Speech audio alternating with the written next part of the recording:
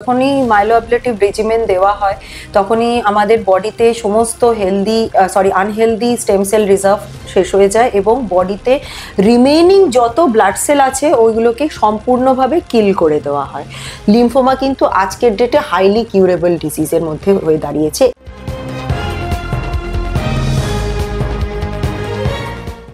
নমস্কার, আজকে আমাদের সাথে আবার আছেন আমাদের হেমাটো oncologist doctor Himika Mukhopadhyay, Netaji Subhash Chandra Bose cancer হসপিটালের।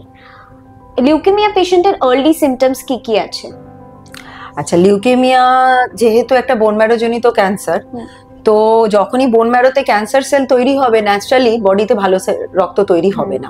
তো সেই জন্য পেশেন্টের সিভিয়ার অ্যানিমিয়া বা সিভিয়ারলি প্লেটলেট কাউন্ট কমে যাওয়া, যেটাকে মেডিকেলি আমরা বলে থাকি থ্রম্বোসাইটোপিনিয়া, এগুলো দেখা যায়। এগুলো দেখা যাওয়ার জন্য পেশেন্ট যে সিমটমস নিয়ে প্রেজেন্ট করে সেগুলো হচ্ছে প্রচন্ড দুর্বলতা, নিঃশ্বাস নিতে কষ্ট হওয়া, একটু হাঁটলেই হাঁপিয়ে যাওয়া, বুক ধড়ফড় করতে থাকা, প্রচন্ড দুর্বল ভাব, কিছু খেতে না পারা, ওজন কমে যাওয়া, প্লেটলেট কাউন্ট কমে যাওয়ার জন্য গায়ে কালশিটে পড়ে, ছোপ ছোপ পড়ে এবং কোথাও একটু লাগলেই কেটে গেলেই খুব বেশি ব্লিডিং হচ্ছে, ব্লিডিংটা বন্ধ হচ্ছে না এবং গামের মধ্যে থেকে স্পন্টেনিয়াসলি ব্লিডিং হচ্ছে, পায়খানার মধ্যে থেকে স্পন্টেনিয়াসলি ব্লিডিং হচ্ছে, মানে এক্সেসিভ ব্লিডিং যেটা বন্ধ হচ্ছে না।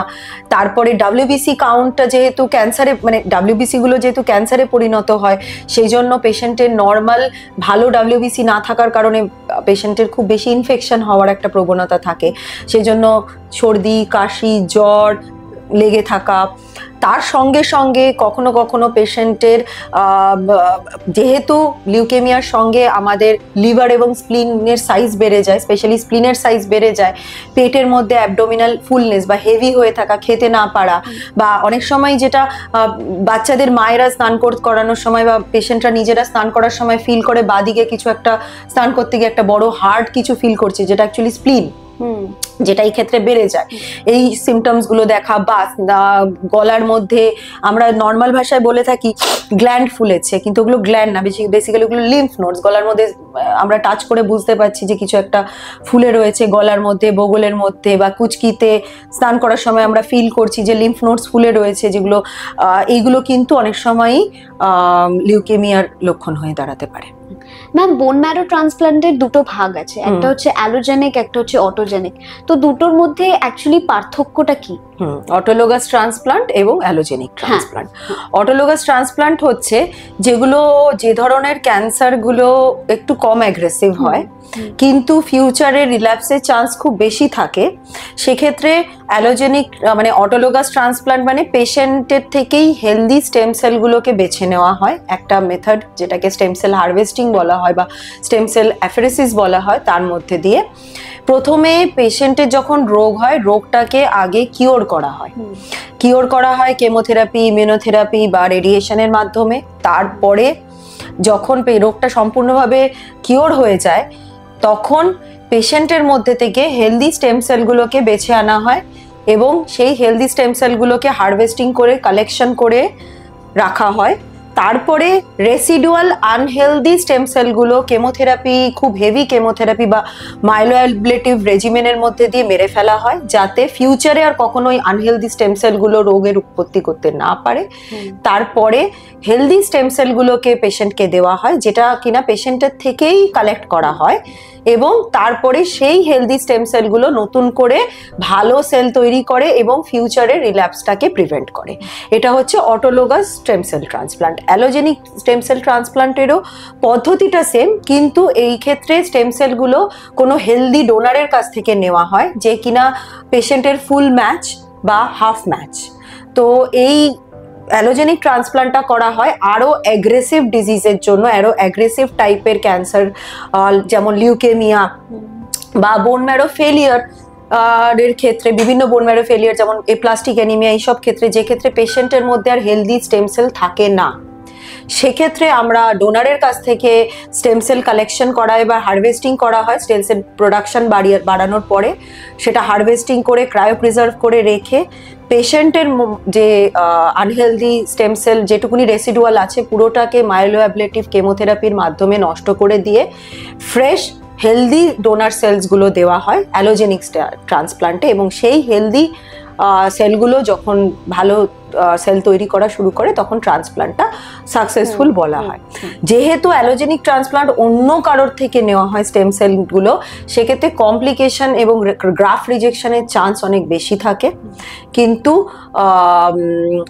ডিপেন্ডিং অন কোনটা প্রাইমারি ডিজিজ তার উপর ডিপেন্ড করে আমরা অটোলোগাস বা অ্যালোজেনিক ট্রান্সপ্লান্ট কোনটা প্রয়োজন আছে সেই ডিসিশন নিয়ে থাকি। এবং অ্যালোজেনিক ট্রান্সপ্লান্টেরও অনেকগুলো টাইপ থাকে, যেমন ম্যাচ সিবলিং ডোনার, যেখানে ফুল ম্যাচ ডোনার নেওয়া হয়, ফুল HLA টাইপিং করে ফুল ম্যাচ ডোনার নেওয়া হয়। কখনো কখনো ফ্যামিলির মধ্যে ফুল ম্যাচ ডোনার না পাওয়া গেলে আমরা অন্য ফ্যামিলি বা অল ওভার দ্য ওয়ার্ল্ড আমরা ডোনার সার্চ করে থাকি, যেটাকে বলা হয় মাড ট্রান্সপ্লান্ট বা ম্যাচড আনরিলেটেড ডোনার ট্রান্সপ্লান্ট। যদি কারোর ম্যাচ ফ্যামিলি মেম্বার বা ম্যাচ সিবলিং ডোনার পাওয়া গেল না বা ম্যাচড আনরিলেটেড ডোনার যার পাওয়া গেল না, যদি সেক্ষেত্রে, এবং bone marrow transplant is a mandatory thing because of the aggressiveness of the disease, তখন আমরা হাফ ম্যাচ ফ্যামিলি মধ্যে থেকে হাফ ম্যাচ ডোনার নিয়ে থাকি, যেটাকে হ্যাপ্লো আইডেন্টিক্যাল ট্রান্সপ্লান্ট বলা হয়।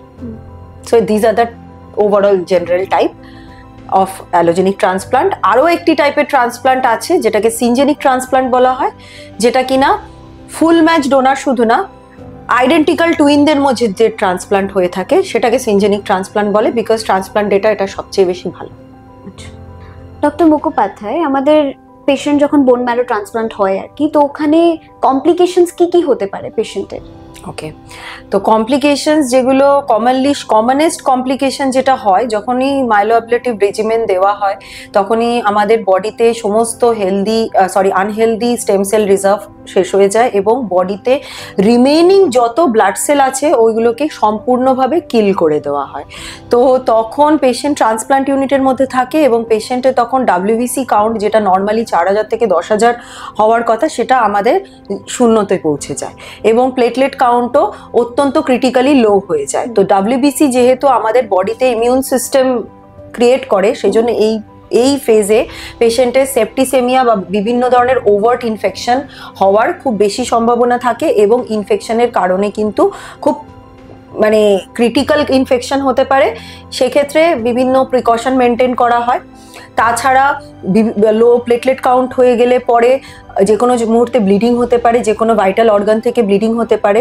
তাছাড়া আমাদের পোস্ট ট্রান্সপ্লান্ট ইমিউন সাপ্রেশনের একটা ফেজ থাকে, যেই টাইমে আমাদের ধীরে ধীরে ইমিউন সিস্টেমটা আগের মতো তৈরি হয়। ওই ফেজে সাবধানতার অবলম্বন না করলে পরে বিভিন্ন ইনফেকশন হতে পারে।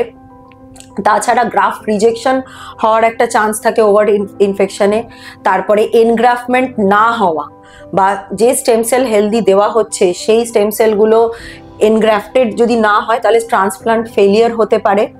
তাছাড়া অ্যালোজেনিক ট্রান্সপ্লান্টে আরও কিছু কমপ্লিকেশন দেখা যায়, যেটাকে বলে graft versus host disease, GVHD, যেটা যে কোনো ধরনের ট্রান্সপ্লান্টেই দেখা যায়, কিডনি ট্রান্সপ্লান্ট বলো, লিভার ট্রান্সপ্লান্ট বলো, তেমনি অ্যালোজেনিক বোন ম্যারো ট্রান্সপ্লান্টেও যেহেতু আরেকজনের স্টেম সেল আমরা দিয়ে থাকি, সেই কারণে আমাদের বডির ইমিউন সিস্টেম সেই স্টেম সেলগুলোকে রিজেক্ট করতে পারে এবং সেই জন্য গ্রাফট ফেলিয়ার হয়ে যেতে পারে, যেটাকে গ্রাফট ভার্সেস হোস্ট ডিজিজ বলা হয়ে থাকে, যেগুলোর জন্য আমরা প্রলংড ইমিউনোসাপ্রেশনে রাখতে হয় পেশেন্টকে।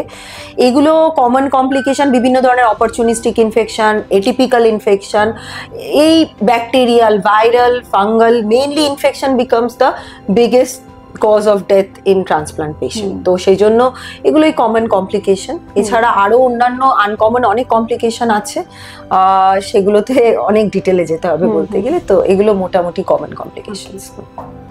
ম্যাম, একটু যদি লিম্ফোমার ব্যাপারে বলেন। লিম্ফোমাটা হচ্ছে আমাদের বডিতে এক ধরনের হোয়াইট ব্লাড সেল থাকে। হোয়াইট ব্লাড সেলের অনেকগুলো টাইপ থাকে, তার মধ্যে একটা টাইপ হচ্ছে লিম্ফোসাইট। সো যখন এই লিম্ফোসাইটগুলো ক্যান্সারে পরিণত হয়, ন্যাচারালি লিম্ফোসাইটগুলো জমা থাকে আমাদের লিম্ফ নোডের ভেতরে, যেটা কিনা রিজার্ভ হয়।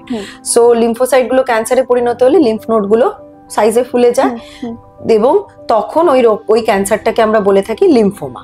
কিন্তু এটা বুঝতে হবে, লিম্ফোমা কিন্তু আমাদের বডিতে লিম্ফ নোড সব জায়গায় রয়েছে। Apart from lymph node, lymphoma কিন্তু অন্যান্য জায়গাতেও ছড়াতে পারে, বিকজ লিম্ফোসাইটগুলো আমাদের লিম্ফ্যাটিক সিস্টেমের মধ্যে দিয়ে যায় এবং লিম্ফ্যাটিক সিস্টেম কিন্তু আমাদের ভেইন এবং আর্টারির প্যারালালি চলে। তো আমাদের বডির সব জায়গাতে লিমফ্যাটিক সিস্টেম রয়েছে, প্রত্যেকটা অর্গানে লিমফ্যাটিক সিস্টেম আছে। তো লিমফোমা কিন্তু শুধুমাত্র লিম্ফ নোডের ভেতরে হয় না, এটা অ্যাকচুয়ালি লিম্ফোসাইটের ক্যান্সার। তো যেখানে যেখানে লিমফ্যাটিক সিস্টেম আছে বডিতে, মানে সমস্ত অর্গানই কিন্তু লিমফোমা ছড়াতে পারে, কিন্তু এটা বেসিক্যালি একটা রক্তজনিত ক্যান্সার। তো ম্যাডাম, দুটো রকমের লিমফোমা আছে, হজকিন, নন হজকিন, এটার ব্যাপারে যদি একটু এক্সাজারেট করে বলেন। আসলে লিমফোমাকে ওভারঅল ব্রডলি দুটো ভাগে ভাগ করা হয়, হজকিন আর নন হজকিন। হজকিনের আরো 6-7টা সাবটাইপ হয়। নন হজকিনকে আবার ফার্দার দুভাগে ডিভাইড করা হয়, B non Hodgkin and T non Hodgkin. So B non হজকিনের another 30 to 35 subtype আছে, এবং টি নন হজকিন লিমফোমার অ্যানাদার 20 to 25 সাবটাইপ আছে।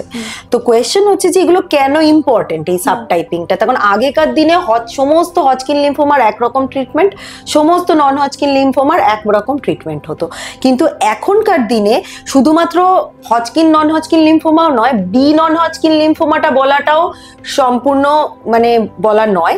আজকের ডেটে এক্স্যাক্ট সাবটাইপিং করে লিমফোমার চিকিৎসা করা হয়, এবং সেই প্রত্যেকটি সাবটাইপ অনুযায়ী সেই স্পেসিফিক সাবটাইপের ট্রিটমেন্ট যদি আমরা দিই, লিমফোমা কিন্তু আজকের ডেটে হাইলি কিউরেবল ডিজিজের মধ্যে হয়ে দাঁড়িয়েছে। এবং even with a stage 4 disease of lymphoma অনেকে কিন্তু পেশেন্ট কিওর হয়ে যাচ্ছে, যদি আমরা ওই সাবটাইপ অনুযায়ী স্পেসিফিক ট্রিটমেন্ট দিতে পারি। তো সেই জন্য টাইপিংটা খুব ইম্পর্টেন্ট হয়ে দাঁড়ায়। তো অনেক কন্ডিশনস আপনি বললেন, মাল্টিপল মাইলোমা, লিউকেমিয়া, লিমফোমা, তো এটার আর্লি ডিটেকশনস কি কি আছে, আর আমি কখন বুঝবো আমাকে একটা হেমাটো অনকোলজিস্টের কাছে যেতে হবে, আর রেগুলার স্ক্রিনিংস বা কি করে করব, কি করে বুঝবো কখন যেতে হবে আর কি? সবার আগে হচ্ছে খুব কেউ ধরুন দুর্বল হয়ে পড়ছে, ফ্যাকাশে হয়ে যাচ্ছে, নিঃশ্বাস প্রশ্বাসে কষ্ট, দেখে মনে হচ্ছে রক্ত শূন্যতা রয়েছে পেশেন্টের ফ্যাকাশে ভাবের জন্য, তার সঙ্গে সঙ্গে গলার মধ্যে, পেটের মধ্যে, বগলে, কুচকিতে কোথাও ফোলা ভাব ফিল করছে, তার সঙ্গে গায়ে ছোপ ছোপ পড়ছে, কালো রঙের কালশিটে পড়ছে, ওজন কমে যাচ্ছে, পেটের মধ্যে হাত দিয়ে বোঝা যাচ্ছে যে প্লীহাটা বেড়ে গেছে, এরকম ক্ষেত্রে একবার হিম্যাটো অনকোলজিস্টের কাছে দেখানো উচিত। যেটা করা উচিত আরো বেশি ইম্পর্টেন্ট, যেটা তুমি বললে স্ক্রিনিং এর জন্য অ্যাটলিস্ট একটা কমপ্লিট ব্লাড কাউন্ট করা। এটা প্রত্যেকটা মানুষেরই বছরে অ্যাটলিস্ট একবার নিজের একটা সিবিসি রিপোর্ট করে দেখা উচিত যে হিমোগ্লোবিন, ডাব্লিউবিসি, প্লেটলেট এগুলো সব ঠিকঠাক আছে কিনা। এই একটা ছোট্ট টেস্ট, যেটা কিনা দামি টেস্টও নয়, আমাদেরকে উত্তর কিন্তু দিতে পারে, বা অনেক আর্লি জিনিসটাকে ধরতে হেল্প করতে পারে। যখনই খুব বেশি দুর্বলতা হচ্ছে, খুব বেশি জ্বর আসছে, একবার গিয়ে রক্ত পরীক্ষা করান, জেনারেল ডাক্তারের কাছেই হোক না কেন, একবার মিনিমাম ব্লাড টেস্টটা করান। তাতে যদি কিছু রক্ত শূন্যতা ভাব বা প্লেটলেট কাউন্ট খুব বেশি কমে যাচ্ছে, বা শ্বেত রক্তকণিকা খুব বেশি বেড়ে গেছে বা কমে গেছে, একবার গিয়ে রক্ত বিশেষজ্ঞ বা হিম্যাটোলজিস্ট বা হিম্যাটো অনকোলজিস্টের কাছে দেখানো উচিত।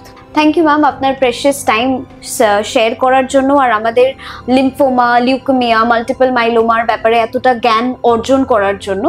তো thank you so much for calling me. Yes, thank you so much. ধন্যবাদ।